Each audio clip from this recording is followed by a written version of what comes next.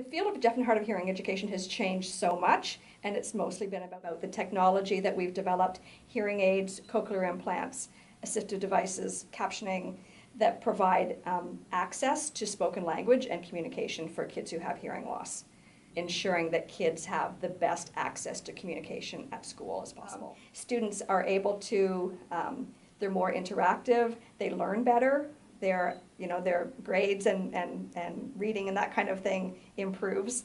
They're just more part of the classroom, they're more interactive. Teachers will say, I didn't really realize how much he wasn't hearing because he was so quiet.